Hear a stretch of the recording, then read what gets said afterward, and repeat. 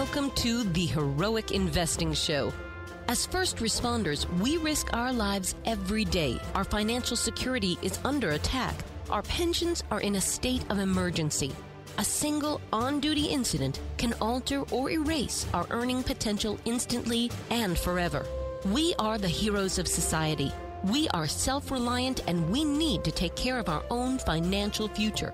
The Heroic Investing Show is our toolkit of business and investing tactics on our mission to financial freedom. Welcome to the Heroic Investing Show, a podcast for first responders, members of the military, veterans, and anyone looking to improve their financial future and gain some freedom with their time. We teach America's heroes how to build passive income, build their startup business, and safely grow wealth through real estate and other alternative investments. We help current and prior first responders put protections, systems, and a team in place to help them build a life where they can focus on their passion, that service or product that they are uniquely gifted to share with others, making the world a better place for all of us. My name is Gary Pinkerton, and I co-host this show with Jason Hartman. This is episode 228, Heroic Investing 228. Today we're turning the tables yet again, and you'll hear me on the Tactical Living podcast. So if you haven't made it over to Tactical Living yet, you've got to hear Ashlie and her husband Clint Walton. So their goal is to serve first responders and members of the military. And obviously that's the same audience that we try to serve here on Heroic Investing. So please go over and check out their podcast as well. So Ashlie is a certified life and business personal coach, and her husband Clint is a full-time police officer in Southern California. And he works in an elite tactical unit that he wasn't able to talk much about. But on their podcast, the two of them talk about things like what it's like to be the wife of a police officer. And Clint joins many of the podcasts to give his perspective as well. Together, they share stories and recommendations that work well to live a balanced life. Whether you're looking for tactical approaches for health and fitness, learning spiritual discipline, improving intimacy, or building knowledge around current business challenges, this podcast is for you. And they're just an awesome group to spend some time together with on podcasts. I had a great time on their podcast, and then we turned the tables immediately following that. And next episode, you'll hear all about their story as I had the pleasure of having them on Heroic Investing. Thank you so much, and enjoy this episode of me being interviewed on Tactical Living Podcast. 911, what's the nature of your emergency?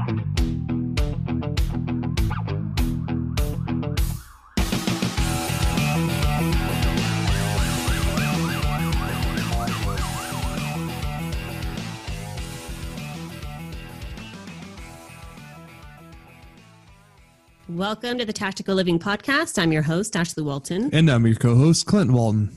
Today we are super excited because we are sitting in front of Mr. Gary Pinkerton. Gary, how are you? I'm doing awesome. Thanks so much for inviting me on. We are so happy to have you.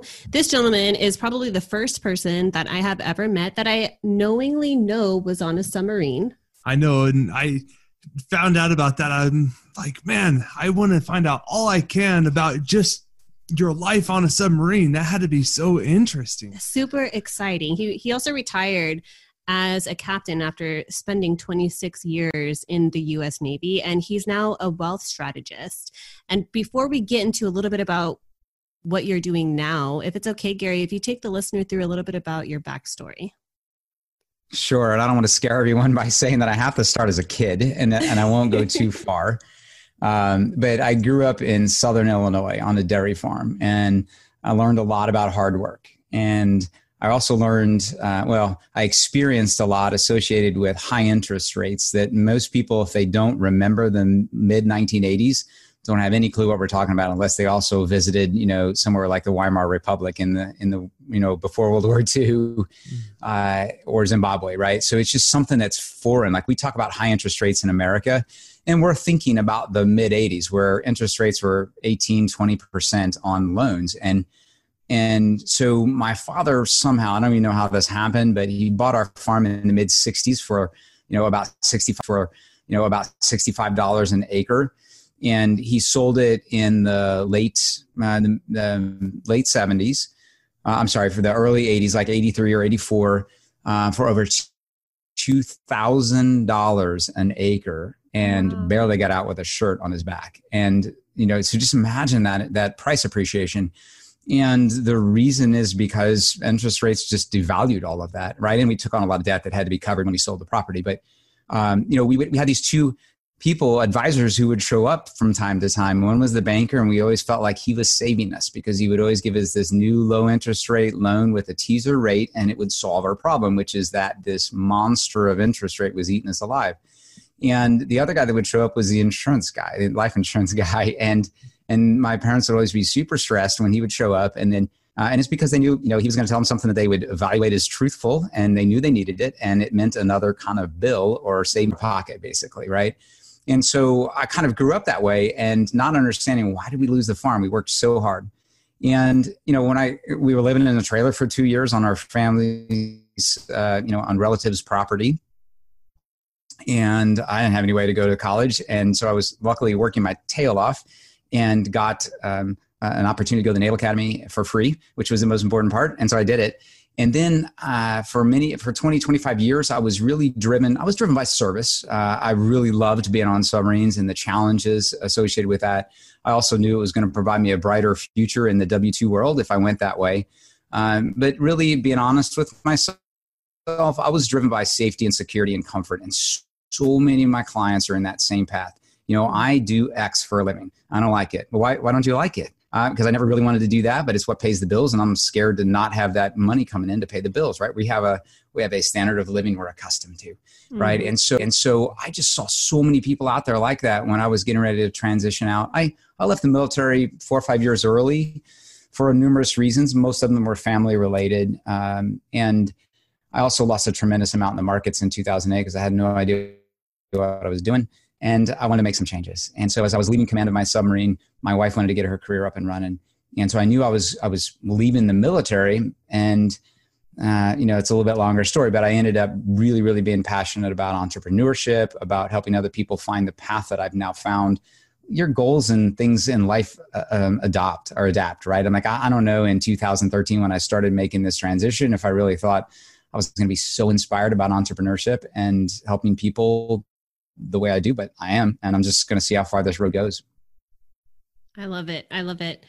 So in retrospect now, do you think that shift for you into this world of finances is only attributed to that past as a childhood? I know that was the first thing that you made mention of. Well, it is, but it's not about the negative side of it. It's more about the positive side. So I thought for a long period of time so back to the comfort thing, right, of W-2, like, why do I want to make money, right? Everybody has a reason to make money when it's beyond just food, shelter, and clothing. And my driving thing for a long time that I told myself was that I don't want my kids to have the experience that I had as a child. Like, I don't want them having to hand-me-down clothes. I don't want them, showing up to school in the beat-up old cars, the embarrassing kind of things as a kid, right? But, now that I've gone through a whole lot of work with coaches and things like the great things that you two bring to this world, I realized that it's not that at all. It's that I wanted to have the opportunity to help people have what I actually did have. Like, I was so caught up on being embarrassed about the financial side of things. I didn't realize what I really had as a kid. And what I had was 24/7 with my dad, and the guy who was my hero. And I learned so much from that guy. And so many kids out there right now don't have that. And so many parents are just really wish they could provide that for their kids. Many people out there, I said, I commented, they're in jobs they don't like, doing things they don't like. But there's a lot of other people who are doing things they do want to do. Like, they're in the right field. They are actually in the field where they demonstrate unique genius and have mastery skills, but they're in an environment that they're not controlling, right? So it's about the drive to work. It's about being away from their kids. And maybe it's about somebody saying, you got to be here on Saturday, or I don't like your work, even though inside, it was the best work, and they make you do it their way, right? So it's just about not having control and not doing it your way.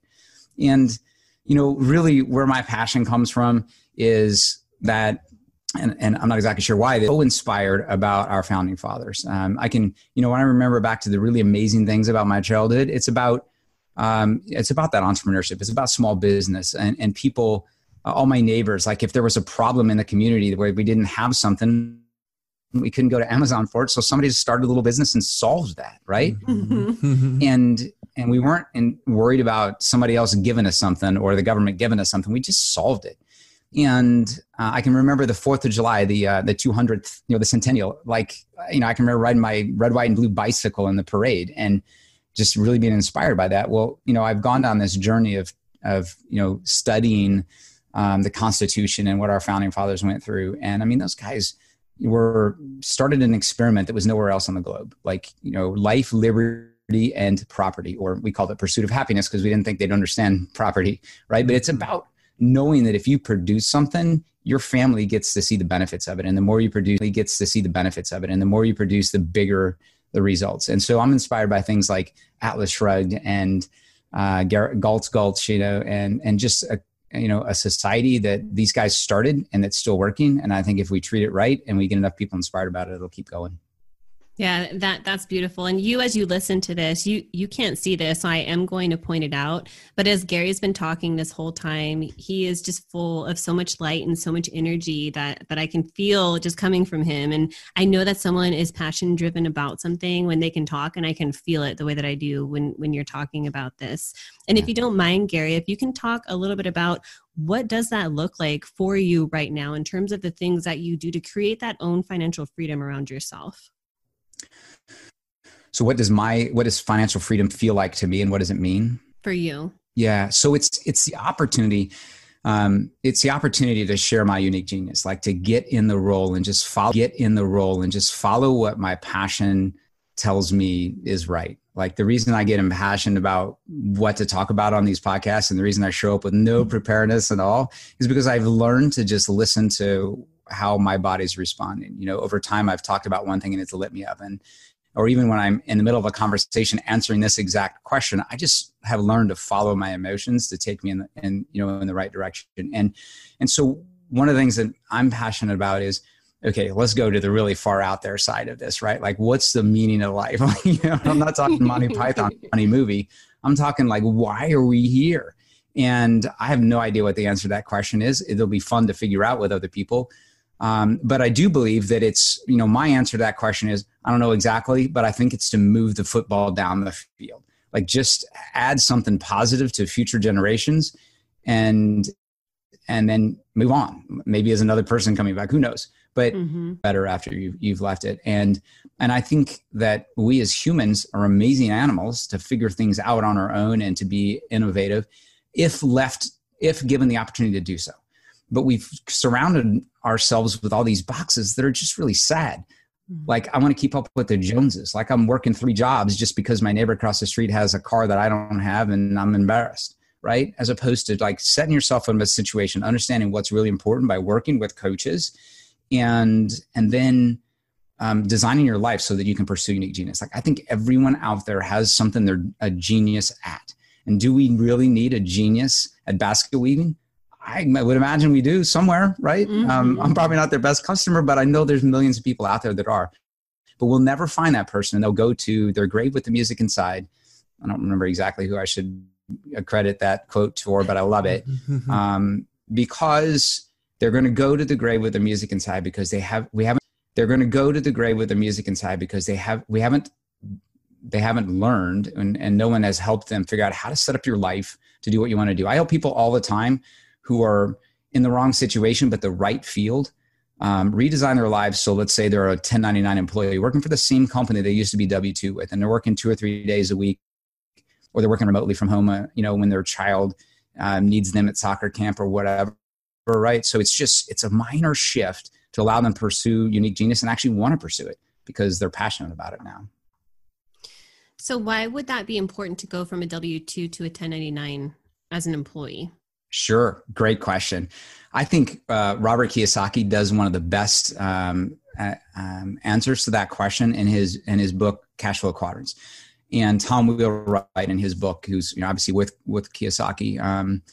Anyone who listens to my podcast knows that I'm a real estate junkie. So I have a lot of great memories with Robert and Tom Wheelwright. But they talk about it's not what you're doing or what field you're in. It's how you set up your own corporate life, right? Or your own structure. And the U.S. tax system pushes you to be a self-employed person, to own your own business, right? To be an entrepreneur. And the people who pay the highest taxes, well, okay, the highest taxes are probably self-employed if you don't know to go beyond that. But W-2 employee and 1099, pretty high costs, right? But if you can get to big business or we get to the investor level, but to answer your question, I'm kind of beating around the bush, but to answer your question is that you can take tax deductions for things and you can control your life. Probably the most important thing is controlling your life, right? If somebody says, no, you have to be at work these hours, you say, hey, read the tax code. If you tell me when I can and can't come to work, then that's a W-2 employee and you owe me all these other benefits, and they'll shut up and they'll get out of your way, right? Because the tax code understands, like, if we're going to give you the benefits and not have the person have to pay Social Security for you, then they can't tell you what to do. And that's really what we're after, is being able to live life on our own terms. Yeah, that's a great answer. And that explains a lot. I'm just curious because we have so many people, Gary, that are either medically retired, they're naturally retired, they're trying to transition from active service life into civilian life. So what advice would you give to these people who maybe want to try to make a living? We actually just had an interview with my friend and in our in our live Facebook group, and he had made mention of how difficult it was for that transition of like going to war in Iraq and then coming home, and literally he like fucking worked out at Hallmark, like selling greeting cards and stacking Beanie Babies. And it's like, wow. What the hell? So what advice would you give to somebody like that who is in that transition, who's looking to still make money and still hold their dignity? Yeah. Some of that is sadly coming from, medical condition. So some of that requires some help from psychologists and actual, and MDs.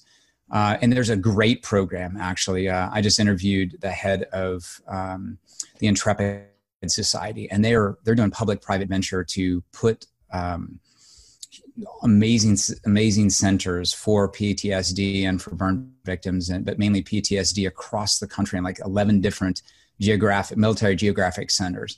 And, so that's kind of a road down, but let's just assume in my answer here that the person doesn't have that they have the ability to control their own emotions and to change their world, right? They have the medical ability to do so. And what I would tell, the most important thing, the biggest misconception that most people who are transitioning, I believe, is that they're not set up well for, as compared to somebody who's been out in the corporate world as a civilian, for those set up well for, as compared to somebody who's been out in the corporate world as a civilian for those 20 years. Like, I'm 20 years behind everybody else. And it could not be more the opposite. Like, just go study how Marine Corps officers do in the corporate leadership world. They're unbelievable. It's a statistical anomaly. Like, I don't know, like my numbers are going to be way off here, about 50% of corporations from, in the medium size had, they skyrocketed under the helm of a Marine Corps officer. I mean, it's just unbelievable. And you just see those things in all aspects of people who have been in service.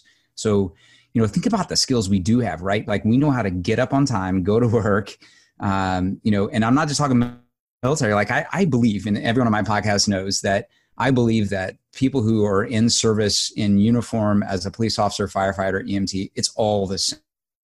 Families 24/7 to do the right thing, right? And I think it's scarier out there on American streets in some cities than it is in things that we do in the military. I mean, okay, landing at Normandy on D-Day is pretty scary. But that's not what most of us do every day. So I think that people don't value the just being put together and understanding how to follow and being self-motivated. So, kind of just get the confidence that you're going to kill it out there, even if you don't have the 5 years of experience building widgets, like the guy who's building widgets that you're competing with. You're going to be loved at your company because you're going to go well beyond the effort of everybody else. The key to being successful, and again, I'm stealing this analogy or quote from somebody else, but it's just getting up one more time than the other guy did. We all get up and dust ourselves off, and eventually people are like, I'm not doing that anymore. but the people who are service providers get up one more time and they succeed. So that's the biggest thing. Another thing is entitlement, not entitlement, comfort, right? I mentioned the comfort drug, like that drug of having a consistent income, of doing something just because it's guaranteed income or it's a government, job and we don't, not likely to get laid off. I mean, follow your inspiration, like take the time to get a coach, learn what you're on this planet to do, and then focus on that. You will be so much more happy and you'll make a ton more money. Back to my joke about the basket weaver. There are, I'm sure, basket weavers who are making millions of dollars because they're doing something the rest of us look at and go, that is amazing. I don't know how you do that, right? And that's where your unique genius is.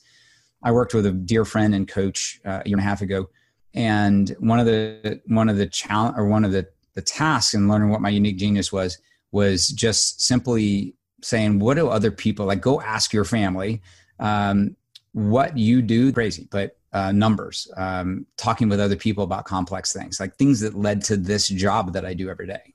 And so that was a long answer, but yeah, have the confidence that you're going to absolutely kill it out there because you've already demonstrated success in a very, very hard thing that 90%, 95% of the people can't do, won't qualify to go do. And then don't do something just because it's safe.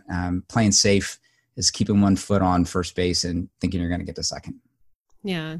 That's an awesome answer. And I love that you shared the, like, ask your friends or your sphere of influence, what you're good at or what you excel in, because I did the same thing with my coach. And it wasn't until a couple of weeks later to where I'm looking at the list and I'm like, I could be a life coach because every single thing on this list are like prime attributes that would make me a good life coach. And it sounds like a simple exercise, but I love that you touched on that, because whether somebody is developing something to create passive income in addition to what it is that they do full time, while they're in transition of creating that income for themselves and drive into that passion and lean into that passion, it's such a great place to start, because we don't often consider those things until we have the opinions from the people who know us the best, better than we know ourselves sometimes. And in saying that, when somebody is willing to lean into that and to take those first steps, what is the best advice that you can give them for first responders, military service members, to start to attain that financial freedom for themselves? Well, it's about education, right? So when you're deployed or when you're, at the firehouse for the 24-hour shift and nothing's taking up your time, stay away from social media and television and study, right? Study something that I would study just biographies of extremely successful people, because there's all kinds of things you pull out of a biography about Rockefeller, and it's about work ethic and it's about, how they thought about things. But you'll also, figure out that they're a lifelong learner. Like every successful person I've ever met is a lifelong learner. They're sitting in the front of the room at a seminar, listening to their buddies talk about stuff that they know about and they teach themselves, but they're still going to pick up nuggets here and there. And so it's all about studying, but, I would definitely look at the things that have been proven successful ways of protecting and growing wealth across the globe for generations, right? And real estate is definitely one of those. Owning a successful cash flowing business that's in an industry that is not going to go away anytime soon. Like, don't buy the 8-track tape player company. I wouldn't even buy, I don't know. I'm going to come up with something dumb here, but I mean, I wouldn't come up with something that's maybe a fad, right? I would, food is very popular. So sadly, that one doesn't have a high success rate. But a company that provides staples or a company that provides services that you just can't automate, right? Like iRobot's not going to replace the cleaning services where they show up and clean your house. That's just not going to happen. So, having something in an industry that's not a flash in the pan, that's a good cash flowing business, car wash, right? It's probably still going to be around for a few years. So that's one big thing is own a company, pick a company that you've well researched that will be good. And then for passive investments, I'm a huge fan of rental real estate in some manner, because we're not to this point where we're going to teleport to our, to a home somewhere and not need food, shelter, and clothing, and shelter is a big one. So, it's not going away. Right. and they're not making more land. So, there's gonna always be a universal need for that stuff. Yeah, that's beautiful. And I know we're nearing the end of this, but if you can just share with us what your biggest goal is that you're looking to achieve within the next 12 months. Wow. Making, this will be a little bit vague, but expanding the strategic relationships I have with strategic partners. I'm focusing really hard on, I think about life as my social environment and my ability to influence people as having like concentric fences, if you will. And the inner fences where you have your racehorses, right? Those are your raving fans. Those are the people that you're so like-minded that you lose time when you're talking with them, right? You lose track of time. And you just know that nothing's going to be misinterpreted and that your interests are going to be aligned and there's no underlying secret interests to try to use each other in their relationship. And those are the kind of people that I want in that inner circle. So I really want to focus on those individuals and add value to their world because I firmly believe that you get everything in life you want if you just help enough other people get what they want. And that one I can quote correctly. That's Zig Ziglar. Just an amazing guy. So that's what I'm focusing on is strategic relationships with partners and building 2 more people on my personal team of insurance-based financial stuff. Beautiful. Beautiful. Now, apart from people being able to check out your podcast, which I would highly recommend on heroicinvesting.com, is there any other way that people can get into contact with you if they have any questions or maybe want to hire you as a financial coach? Absolutely. So I'm, and I appreciate you asking that question. The easiest way is just my website. It's not an amazing thing. So if anybody out there is really, really good at web development and marketing, love to talk with you. But you can just go to GaryPinkerton.com, GaryPinkerton.com. Thank you so much for listening. Please be sure to subscribe so that you don't miss any episodes. Be sure to check out the show's specific website and our general website, hartmanmedia.com, for appropriate disclaimers and terms of service. Remember that guest opinions are their own, and if you require specific legal or tax advice or advice in any other specialized area, please consult an appropriate professional. And we also very much appreciate you reviewing the show. Please go to iTunes or Stitcher Radio or whatever platform you're using and write a review for the show. We would very much appreciate that. And be sure to make it official and subscribe so you do not miss any episodes. We look forward to seeing you on the next episode.